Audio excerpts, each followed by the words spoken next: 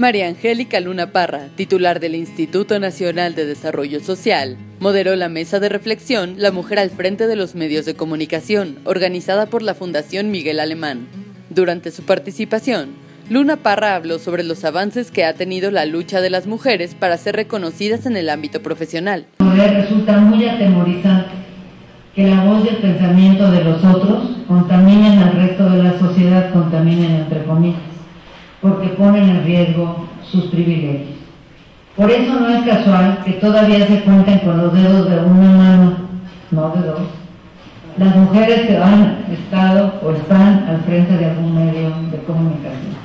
Socorro Díaz Palacios, directora del periódico El Día entre 1981 y 1993, y Enriqueta Cabrera Cuarón, titular de Canal 11, compartieron su trayectoria y sus experiencias en cargos de poder dentro de los medios de comunicación. En mi contra operaron dos factores clarísimos: ser mujer y ser muy joven.